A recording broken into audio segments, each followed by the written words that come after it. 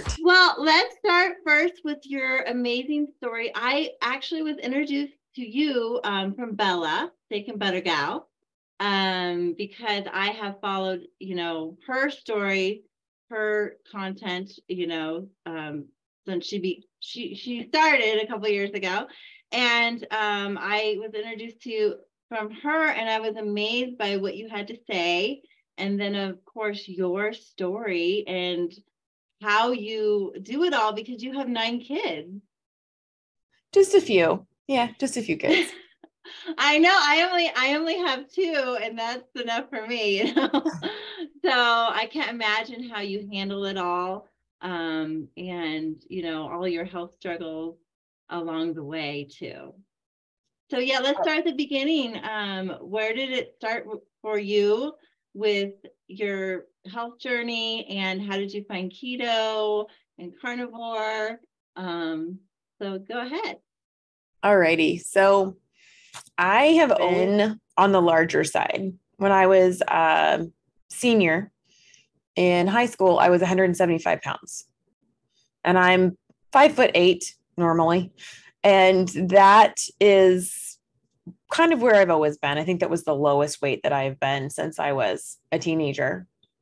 So it was always there, but I hid it very well because I hold all of my weight in my lower body. So you can't see it as much.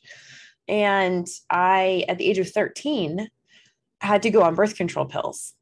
And that was because my cycle was such a mess and my hormones were all over the place. And I had developed depression already and was suicidal when I was about 17. So I was on birth control pills, and that worked for a while until I decided I wanted to have kids. So of course, you kind of have to go off the birth control pills. Went off the birth control pills, got pregnant with the first one. Everything was pretty good. I mean, honestly, it was pretty good. And with the second one, I developed some pretty severe postpartum depression. I had a really tough time connecting to him, wanting to do anything with either one of my boys at that point in time. So of course, went to the doctor, and they said, oh, well, this is, pretty normal. And so we're going to put you on some medications, and it's just going to be for a little bit, to get you past this hump. And looking back over my past and my genetics, my mom has always been on medication for depression and anxiety. And I knew that this was the beginning of the end. I was like, I am never going to get off these meds. I just know it because I'm following the same steps and the same path that she did.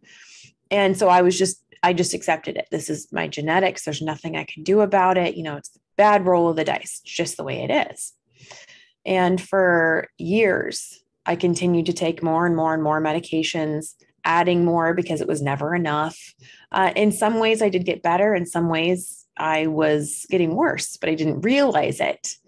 So every time I would go in, to the doctor and fill out that form of, how are you feeling? How many times? I went from 1 to 2 times a week that I was sad to 3 to 4 times a week. And now it's like all 7 days, progressively watching myself get worse and worse.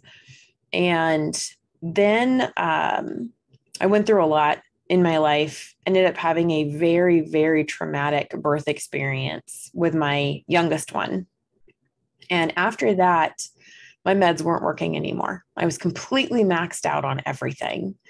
So, of course, we had to switch the meds because once you run out, you have to do something else. You can't just keep going up. So we switched the meds, and that did not go well. At that point in time, I was already gluten-free because I had figured out that it was actually affecting my heart.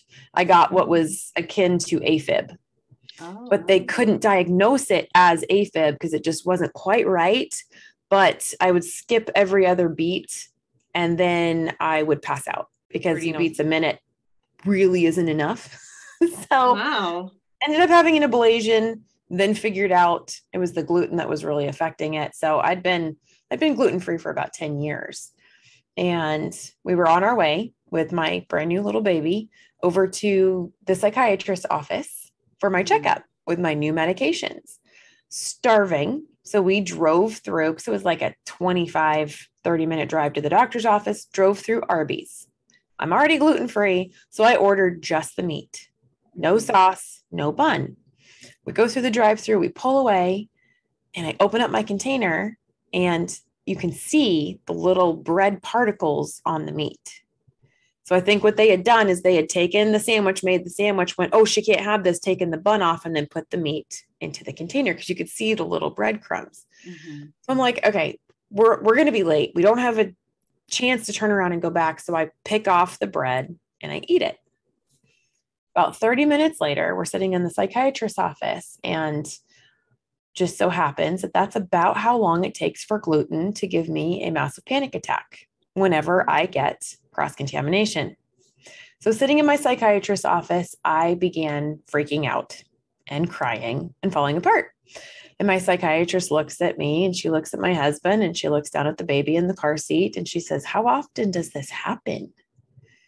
And we tried to explain to her that it's only when I get gluten. And of course, she's thinking I'm nuts. So she said, I'll be right back. Leaves the room, comes back in and says, Amy, it looks like you could use a break. And I'm like, well, what mom couldn't use a break? You know, brand new baby, colic, all that. And she says, I think you could use a couple of days off. And I'm like, that sounds great, but no mom gets to do that. And she said, well, actually, the sheriff's deputy is going to be here in about 30 minutes to escort you over, 15 minutes to escort you over to the ER. Oh my God. So she called a suicide watch on me. Wow. And there was nothing we could do about it. Oh, so I now have this 5150 on my record forever. And I was taken away from my family for 3 days. No, Amy. Wow. And at that point in time, I realized I can't let other people dictate what will happen with me, because I was never suicidal, nor was I a danger to my kids. I was sad. Yes. Mm-hmm. I was very anxious. I was very nervous, but I was never going to hurt anybody. Mm-hmm. So to have that placed on me and my freedom taken away from me for my own good, quote unquote, mm-hmm. was terrifying. So for 3 days, I was in this institute where they watched me, gave me my meds. And of course, they don't believe in gluten-free over there. Yeah. So, you know, I can barely eat. I filled up on eggs and bacon in the morning. I was still pretty standard American diet. So I ate, if it was unbreaded chicken, I would eat that. I would eat the rice, salad, things like that. Mm-hmm. I managed to do pretty good and got out. And I said, okay, that's enough. I have to find a way to be able to manage my own health and get off these medications. Because if something happens and I can't get my medications, I used to have nightmares that I would go on a trip and I would forget my 6 bottles of medication. And I would literally wake up in a cold sweat and my heart would be pounding. It was like, this is not okay. Yeah. So I was truly convinced that if I could just lose weight, because by this point in time, I'm almost 275 pounds. Wow. I'm convinced that if I could just lose weight, I would be happy. And that's what my problem really has been this whole time, because I've been overweight my whole life. So if I could just lose weight, I'll get happy and I can get off my medications. Mm-hmm. I've been resistant to I've tried everything except for keto. I've been resistant to keto because that is a fad diet and it's going to pass and it's not going to work. Yeah, so I refused to fall for it. I wasn't going to do it. Mm-hmm. I'm standing in line by myself, checking out at Walmart. First time I've gone shopping by myself after getting out of the institution where I was. And I look up and there's this magazine and it says, Keto Saves Woman's Life. And I said, okay, I can take a hint. Fine. Last ditch effort. I'm desperate. So I, kind of started looking into keto a little bit. And after about 2 weeks of researching, I said, okay, fine, I'll do it. Started on, it was like January 14th. And my husband and I we went out to eat. It was our date night that night. And all day long, I've been on my phone with this app. And I've been plugging all my food into this app. And we're at dinner and he goes, okay, what are you doing? And I said, well, I'm going to try keto. We're going to see what happens. So I've been plugging in my food every day. And he goes, okay, I'm glad that's what you're going to do. That works. He's like, I'm curious though. I want to do it. I want to plug my phone, numbers into this app. So what app is it?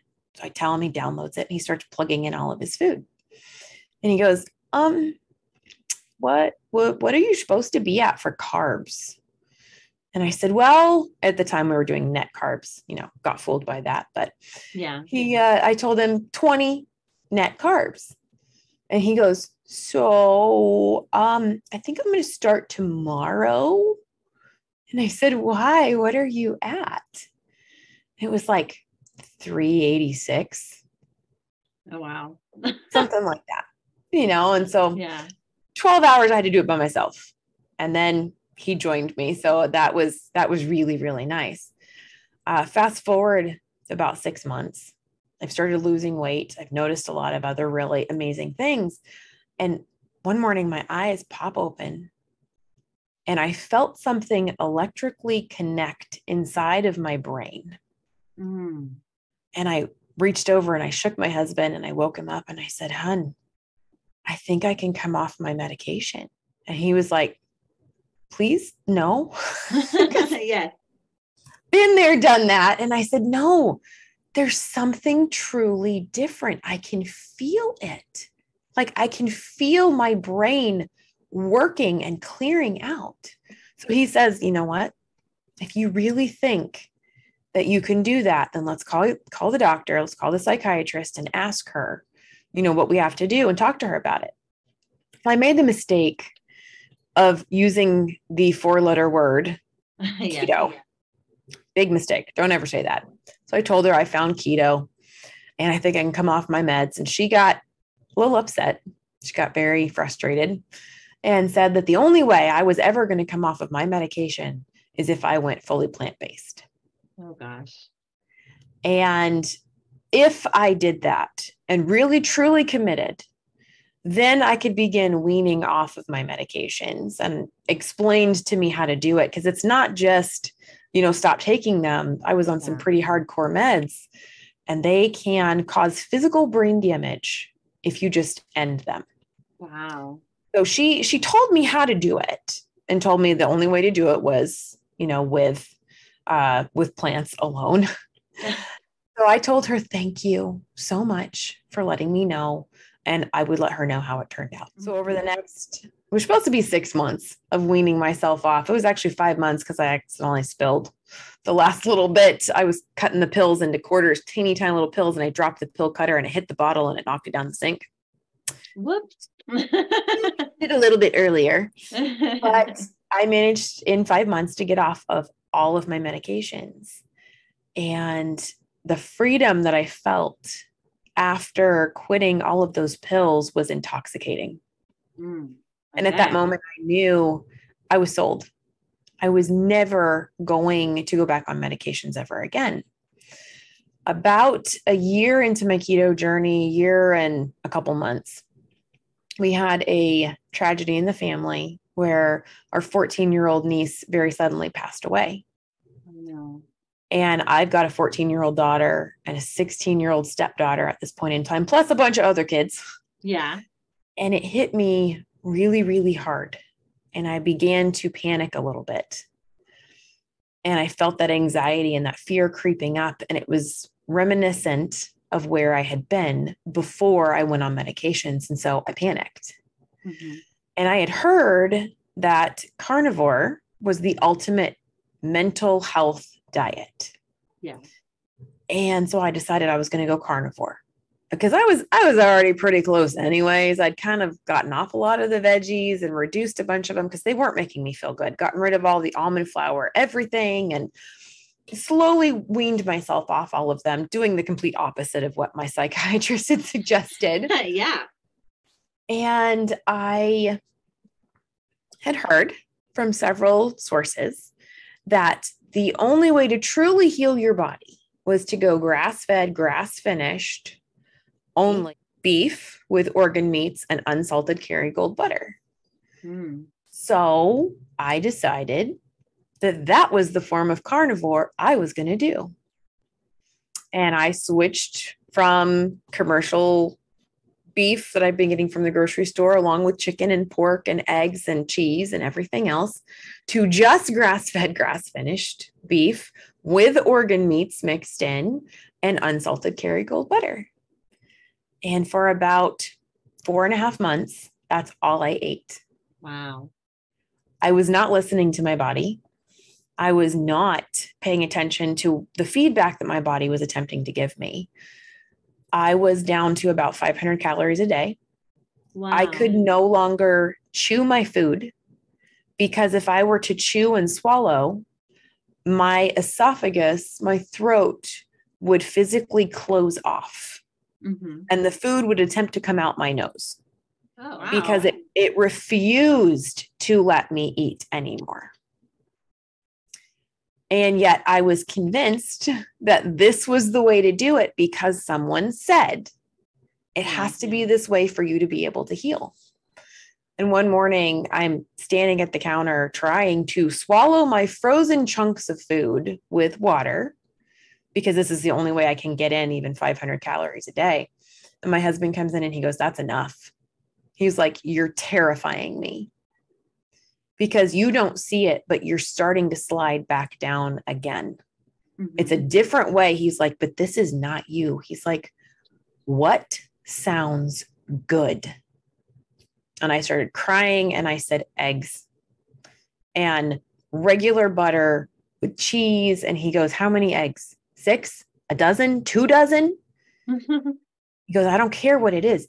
Eat something." So I made myself, it was 4 eggs with regular butter. And I think I put some cheese on top of it.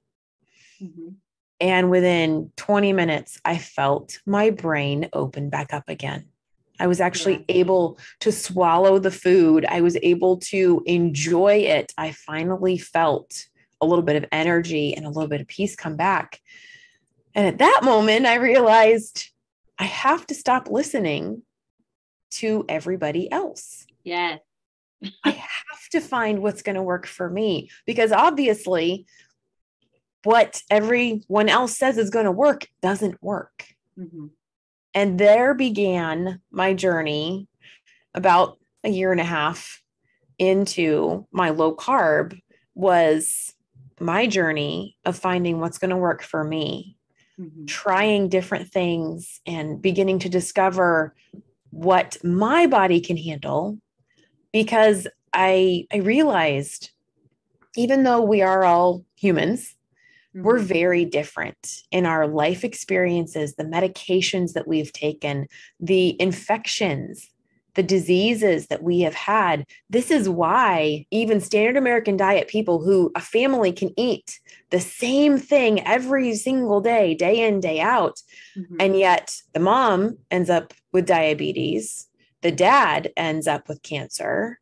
The children end up with ADHD. They all end up with different problems, even though they're eating the exact same thing. So it makes sense that even if I'm eating exactly what some carnivore tells me to eat, or some low carb person, I'm not getting the same results as them, as unfair as that is. Yes. That is the truth. So my quest and my passion has become, it depends. There is no one size fits all, and you're not alone. A sweet friend of mine, Emily Penton from Carnivore Minds and Inner Clarity Systems, she did a poll with her people. And she said, did you get the results that you wanted from carnivore? 80% came back and said no. Yes, and I was one of them. Yeah, exactly. I have gotten all of the health benefits. Yes. But in the beginning, I was doing exactly what you just talked about. I was following all these people. I was trying all the different methods, high fat, low fat, salt, electrolyte. You have to find what works for you. But I did gain 20 pounds. And everyone else is losing weight. And granted, I came from pretty much almost carnivore anyway, like you, I'd gone down that road. But yeah, we have to listen to our bodies. We are all different, right? 100%. And that's why I created my Facebook group and my mighty network. And I'm the pretty strict mom. I've got 9 kids. I don't deal with crap. I don't accept it. I do not accept it from children, and I certainly don't from adults either. So I have kicked several people out because they come in and they presume to tell people what they should do. Oh, okay. And I'm like, but that didn't work for that person. It didn't work for me. I've been called a joke. In my own groups, they left very quickly. I hope that the door didn't hit them on the way out. But I want to create a place where I don't care what you're doing, as long as you are getting the results that you are looking for. I don't care if you're super strict all in carnivore, beef only, and salt and water. I love you. I don't care if you are plant heavy. I don't care. As long as you are getting what you are looking for and you do not force it on anyone else and you do not shame anyone else. Those are my requirements for being in my group. I love that. I'm in your group too. And I love how your group just, doesn't judge. And we're all doing different things in there. And it's so supportive, and you just have an amazing supportive community. And that's one of the comments that I see frequently is that they're so grateful for a place that they can be honest and open with what they're doing. A bunch of them have said, I've never said this publicly before, but this is what I struggle with. Because they're so afraid of being judged, of being told that they're failing, that they're not doing it right. They're not, carnivore harder.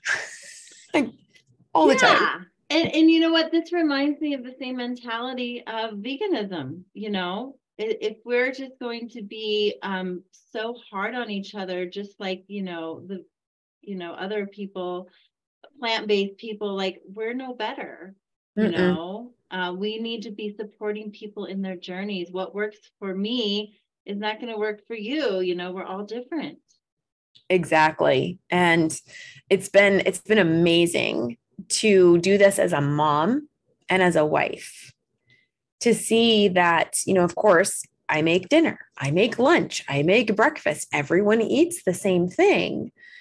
And yet each child ends up needing their own form of this low carb diet. And I'll be honest with you, my littler kids, most of my older kids are all grown and gone at this point. But the little kids need their own things.